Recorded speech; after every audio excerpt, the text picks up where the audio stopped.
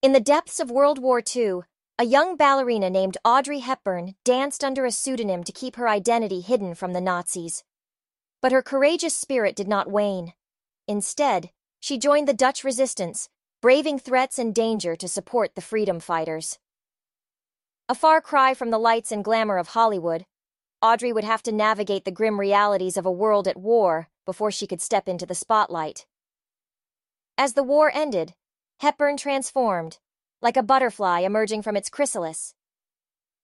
From the ashes of war-torn Europe, she emerged as an aspiring actress, making her entry into English films before setting her eyes on the bright lights of Hollywood. She graced the international film industry with iconic performances, notably her enchanting portrayal of Holly Golightly in Breakfast at Tiffany's, a role that cemented her status as a cinematic icon. This is the story of Audrey Hepburn, a tale of transformation from a brave resistance fighter to a beacon of beauty and elegance on the global stage.